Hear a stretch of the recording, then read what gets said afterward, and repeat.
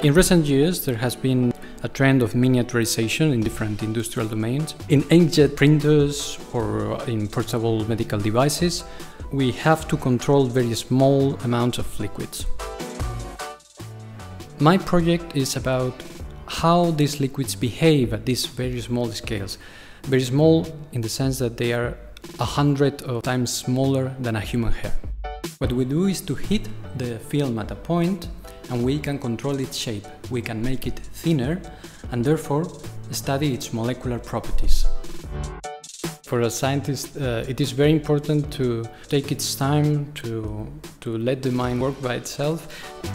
That allows me to take some distance from my project in order to gain confidence and strength for the next attempt.